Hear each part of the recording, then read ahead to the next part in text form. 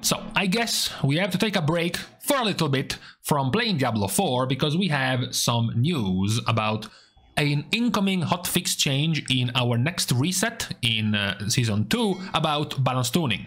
We have paused our balance tuning changes for the last couple of weeks or so, and now Blizzard comes back with some more changes for specs and classes. This time around, more focus is going to be put on tanks and healers. No, we are still having some DPS specs being touched. In particular, we have 1, 2, 3, 4, 5, 6. We have 6 DPS specs getting touched, but the one that's also more interesting is that Blizzard thought that, for example, most of the tanks were going to be receiving some changes, for example. So in this next reset, by Tuesday and Wednesday, we will get these changes.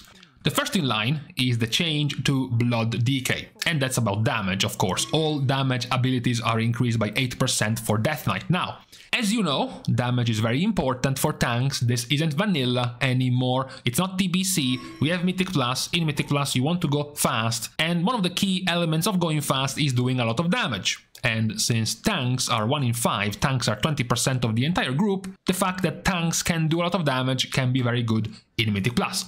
Unfortunately, this is not something that Blood Decays have been very good at recently, because the damage of a Blood Death Knight tank is, generally speaking, far below the other top tanks. It's at the moment far below Prot Paladin, as well as the two, resurging, the two rising tank specs in terms of damage, Brewmaster and Vengeance. So BDK at the moment is quite far below. So this 8% damage increase is going to help.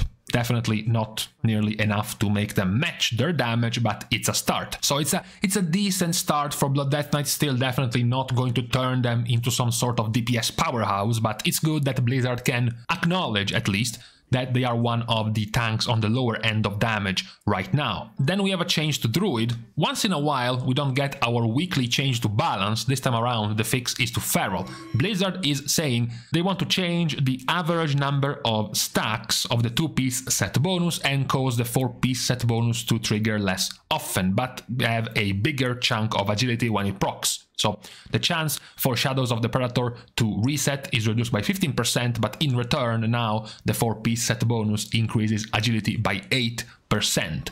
I mean, it's good, it helps you spend, or rather waste, less combo points, but it's like a 1% initial preliminary sims, it's like barely a 1% damage increase, it looks like, so it's not really going to change much, besides maybe making it a little bit smoother with your usage of combo points for Feral. Then we have a change, something we didn't think was going to happen at the start of the expansion, which is a buff to the lacking damage of Preservation.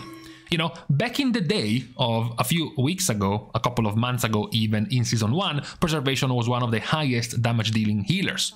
However, losing their old tier set, giving them instant cast Living Flames, made them lose a lot of damage. Also, we can say losing the staff, losing the Evoker staff with big damage on a healer was actually also very good for them in Season 1. In Season 2, they lost all of that and their damage has gotten much lower.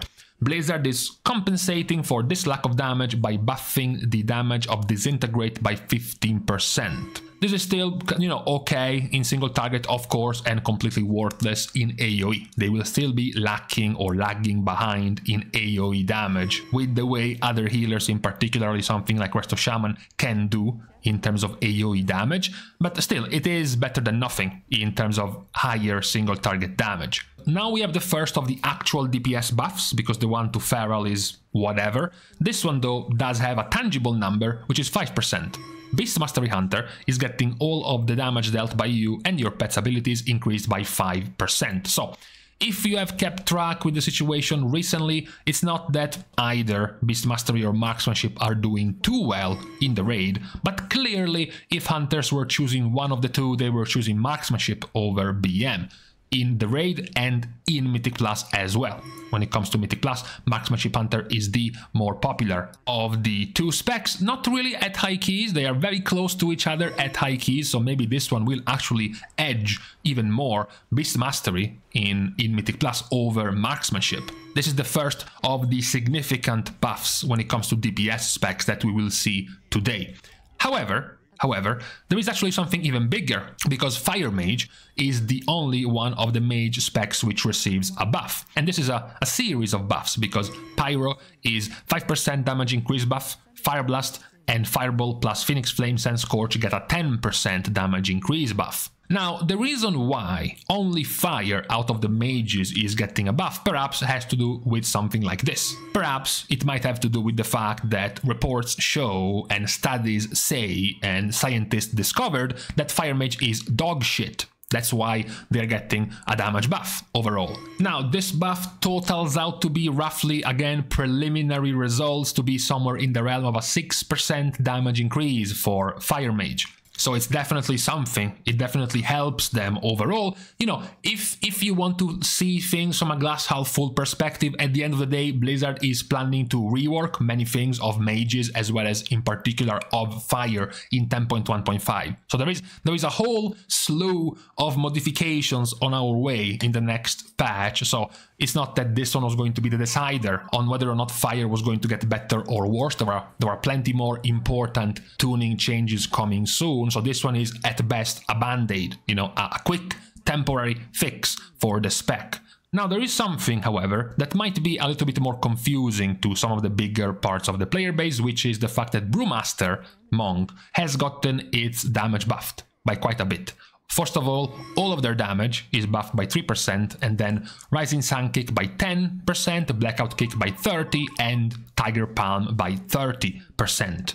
Now, I said it might come weirdly to you because you might have seen or noticed, for example, in Mythic Plus keys, that Brewmaster Monks actually do have a lot of damage. As a matter of fact, they have more or less the highest damage out of tanks. However, two things are relevant in this. Relevant thing number one, Brewmaster Monk has been nerfed recently. Yes, it was a hotfix to fix a bug, but that was still netting out to be a nerf because their weapons of order, their big cooldown, was scaling the damage increase of non-spec specific things, like the damage from rings, the damage from trinkets, the damage from enchants, the damage from weapon effects, for example. All of those things were getting their damage increase from your weapons of order, and Blizzard fixed that, so that now all of those things will do their base damage without being increased by weapons of order, which netted out to be a nerf for Brewmaster.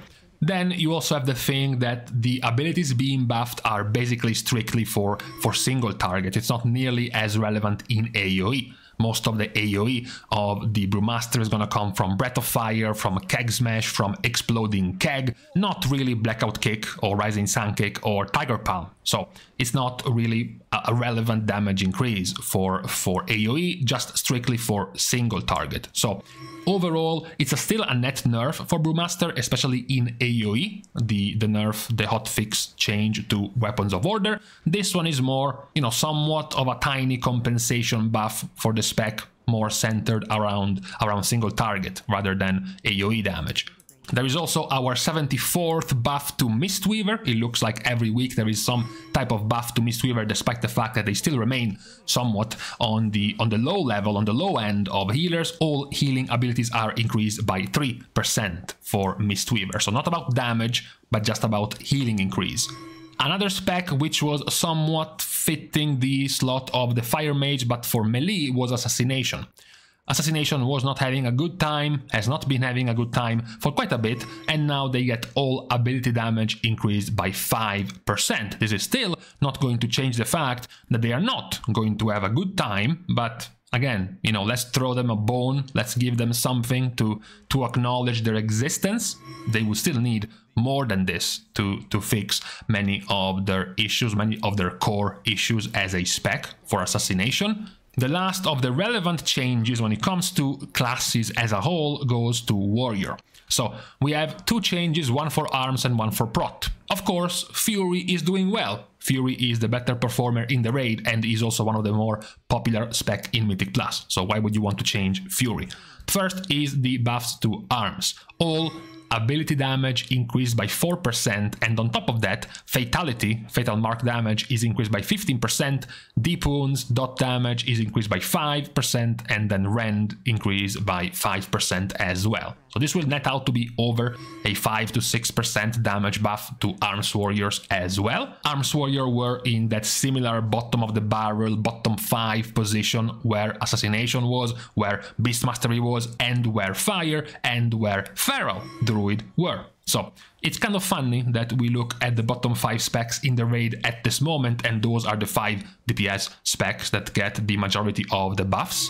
The other spec, meanwhile, of Warrior getting buffed is Protection, so yet another tank. Same discussion, same reasoning for Blood Death Knight. At the moment, Protection Warriors are not really doing or not really performing at the same level of the other tanks, so they give them an 8% damage buff just like Blood Death Knight. However, they give more to Protection Warrior, since, you know, Protection Warrior is in a worse situation than Blood Death Knight.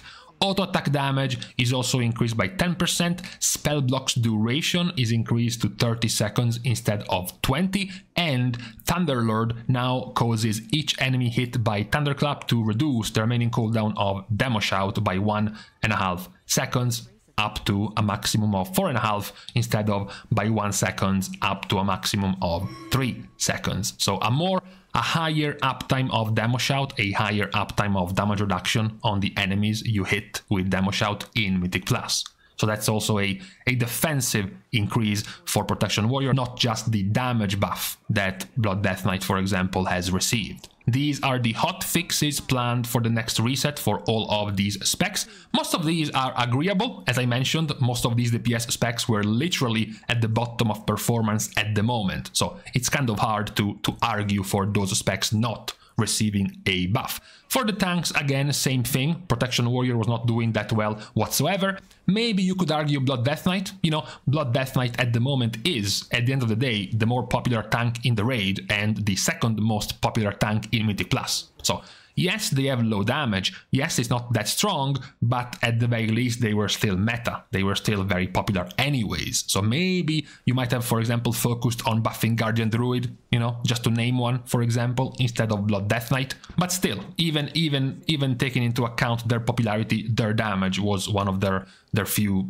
bigger problems. So this is what we have for today, going live in a few days when it comes to balance tuning. Let me guys know, of course, down in the comments, which of these specs do you actually think were warranted, were deserving of some more buffs or some more changes, or if you are the opposite way, if you thought some of the specs might have deserved some nerfs, like for example damage nerfs to Resto Shaman, or maybe damage nerfs to Shadow Priest, something along these lines that Blizzard is not seeing at the moment at the very least. So with this out of the way, we are leaving each other now on this Saturday. We are thanking, of course, as usual, all of the Patreon supporters for the contribution and the help to the growth of the channel, and you can still, of course, support in plenty of other free ways, like liking and commenting down below, as well as subscribing to the channel itself. Now, you can also still support by following me over on my Twitter, as well as following me over on my stream on Twitch. So with these things out of the way, thank you guys again for watching. See you guys tomorrow, and in the meantime, well, I guess